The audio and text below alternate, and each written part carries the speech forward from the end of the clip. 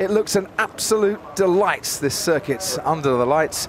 But will it be delight for Lewis Hamilton and a 7th consecutive pole? Will it be delight for Mercedes and another pole here in the deserts? Or will it be Ferrari? Or can Red Bull translate their pace from this afternoon session under the lights tonight? Really good camera angle, this one. Yeah, quite a little bit of a downhill braking zone. And then it'll nip, the corner nips. And you've got to get that part done, then it opens up for you. He was fastest overall in the first sector, lost a little bit to his teammate in the second, but matters not because he has gone fastest overall by 9/100ths of a second. Kimi Räikkönen. So he got a little bit of vertical bouncing going on there on the way into the corner. Seat. I think it did come off his car, you're right.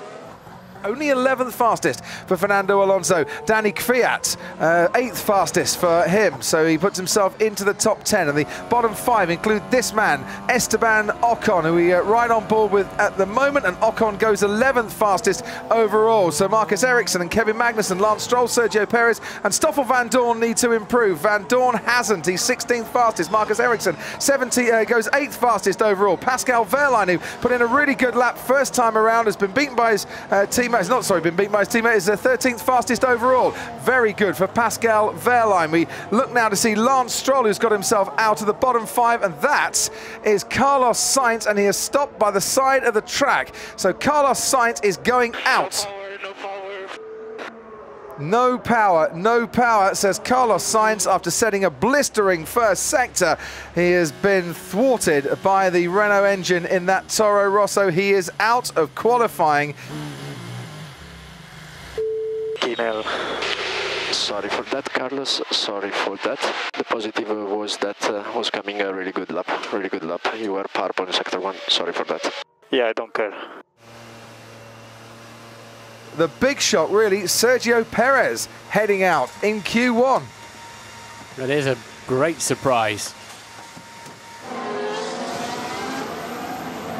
Wehrlein, who was in Q2, of course, this time last year here in Bahrain, was 16th for Marussia. Where's that lap time? I'm going to put him 13th fastest. Yeah, 39.0, it's miles off, so he's had a drama around there somewhere in the middle sector. So he's going again. Do you get the feeling Fernando Alonso is not going out at all, Martin, in this qualifying session 2? What makes you think that? He's not going back out again. No. No, he's not.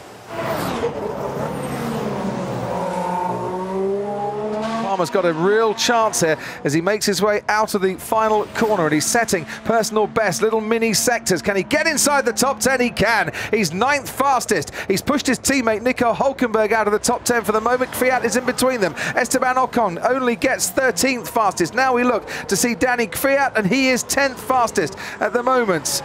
Kvyat can't do anything about Nico Hülkenberg. Wehrlein is 13th. We wait to see where Hülkenberg's going to put it. 5th fastest for Hülkenberg. Once again, pace from him in the Renault. That pushes Danny Kvyat out of the top 10. But his teammate Jolyon Palmer, Hülkenberg's teammate Jolyon Palmer, is going to go through to Q3.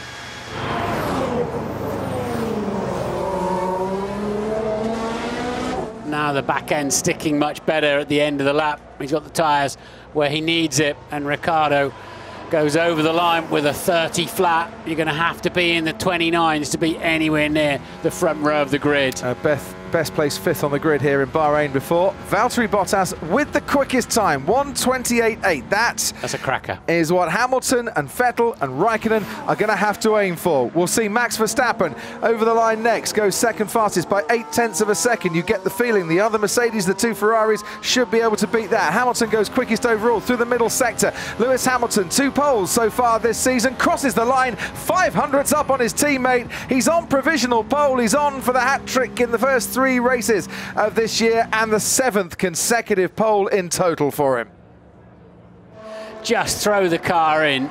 and see if it will stick, because he's got nothing to lose now. Great lap by Nico Hülkenberg. He's a second off the pace, but he's split the two Red Bulls. He's gone 6th fastest overall. Bottas crosses the line. He's back on provisional pole. Not by much, and but he's ahead of his teammate. Middle sector. So you're absolutely right, Martin. Could we see Valtteri Bottas ending Lewis Hamilton's run of 6 consecutive pole positions? Can Hamilton make it back up again? It's all eyes now on the timing screens as he sees the checkered flag, crosses the line. He's not done it. Valtteri Bottas, for the first time in Formula One, has taken pole position. It is Mercedes on pole once again here in Bahrain, because the two Ferraris not quite in the same ballpark here, but it's Bottas ahead of Hamilton. Here comes Kimi Raikkonen now for Ferrari. Raikkonen crosses the line only 5th fastest. Sebastian Vettel, can he get onto the front row? No, he can't. 3rd for him.